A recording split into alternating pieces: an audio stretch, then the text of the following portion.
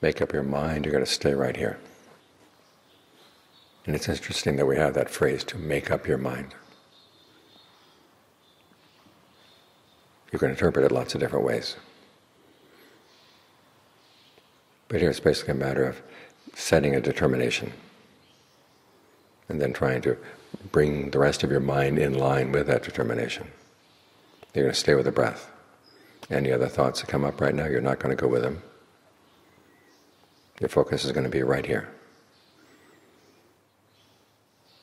As for sounds coming in from outside, you don't have to fight them. If you fight them, that becomes the object of your meditation. So just let them go through, go through, go through, while you're with the breath. And then use your discernment. What kind of breathing would be good to stay with, easy to stay with. And then stick with that. It's in this way that your determinations actually make a difference. All too often we set the mind on a particular idea and then we change its course. As the Buddha said, nothing you could think of changes course as quickly as the mind. Nothing reverses its direction as quickly as the mind. So you've got to be very mindful that you're not going to change, you're going to stay right here. And that will start rearranging things in the mind. Ideas that used to come in and just push their way in now encounter pushback. And they may fight for a while. But if you're firm in being right here, they'll have to give in. Because the reason you give in to them is because you start siding with them, and then the push starts coming from you. So you've got to make sure that you're on this side. You're on the side of the Dharma, you're on the side of meditation, you're on the side of your concentration. And it is taking sides inside.